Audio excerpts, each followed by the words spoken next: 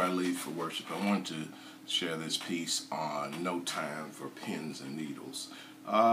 If you turn yourself over to needless fear, you turn yourself over to trepidation, if you turn yourself over to anxiety, if you turn your whole world over to the endless cares that we can have on any particular day in our lives, then your life is going to be exceptionally off balance. You're going to be challenged. You're going to have many ups and downs. You're going to be, basically tormented. The scriptures declare that fear has torment. You have no time for being on pins and needles. What's over your head is still under God's feet.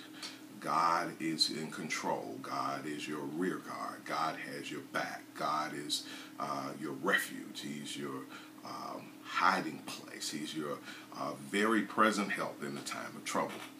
You got no times to be all on pins and needles.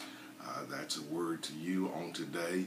Stop worrying about who may be getting closer to a friend that you got. Stop worrying about how this one looks at this friend, or your love interest may have, someone may be looking at them, or they may like their Facebook post more than you like. Look, folks, I'm not telling you that there's not anything in some things that you see ahead of time. I'm not saying that.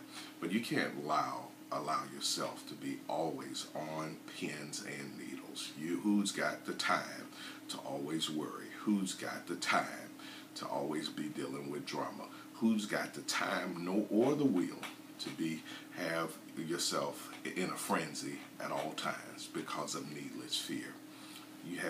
God has not given us the spirit of fear, but He's given us a spirit of power and of love and of a sound mind. You have no time at all to be sitting on pins and needles. Come up off the edge.